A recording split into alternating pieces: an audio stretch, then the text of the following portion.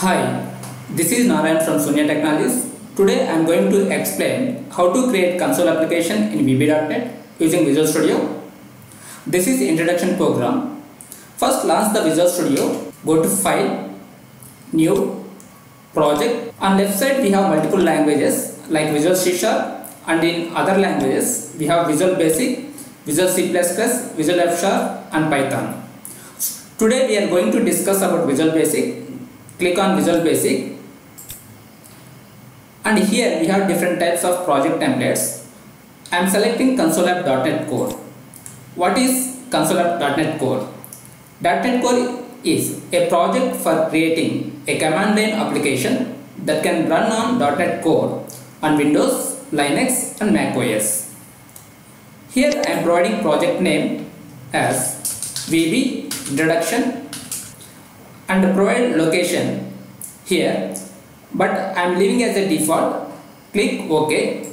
New project is created. On right side we have multiple tabs. Here we have Solution Explorer. Solution Explorer contains collection of all projects. So here this solution contains one project, but we can add any number of projects. If you don't find this Solution Explorer, then go to View and click on Solution Explorer or shortcut key Ctrl-Alt-L. This Solution Explorer contains VB Introduction project and here it contains two folders. One is dependencies, another one is program.vb. Dependencies contains collection of predefined assemblies.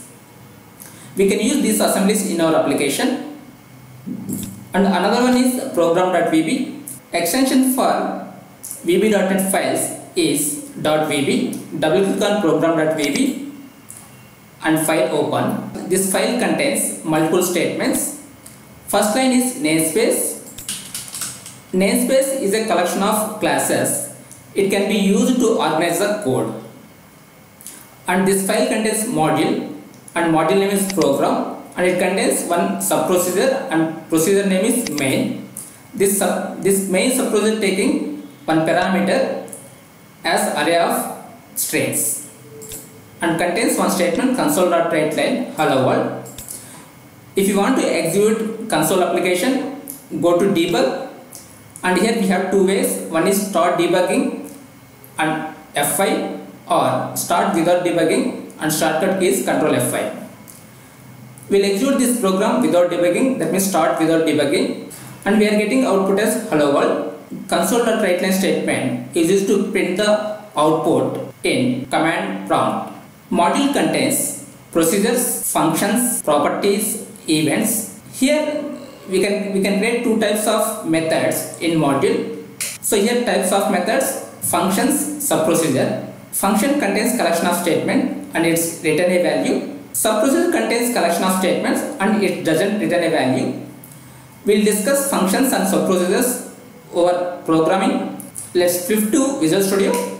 Create function and procedure, sub, addition, and this procedure taking two parameters, by val I as integer, comma, by val j as integer, and print console.writeLine add I plus j, and create function using function keyword, function multiplication by val I as integer, comma, by val j as integer,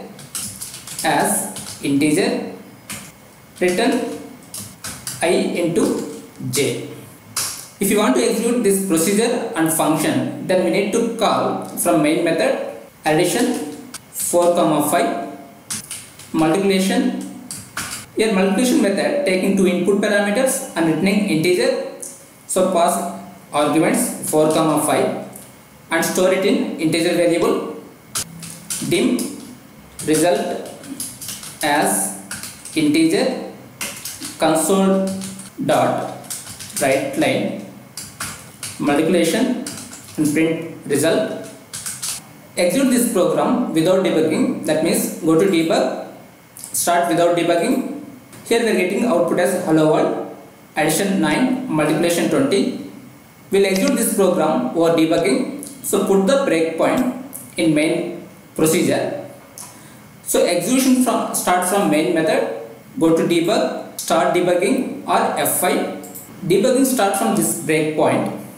Here I am clicking F11 to execute line by line. Now here addition of 4, 5, F11.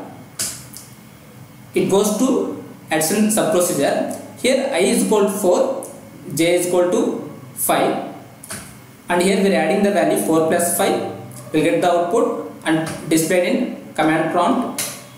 Here addition is equal to 9, F11.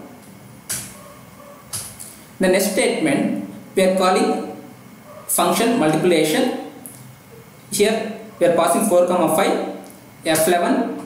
I is equal to 4, j is equal to 5, and then 4 into 5, 20, and that output we are showing in result. Here result is equal to 20 and print the result. That's it for today. If you like this video, please share with your friends and subscribe to my YouTube channel for future videos. Thank you for watching. Have a nice day.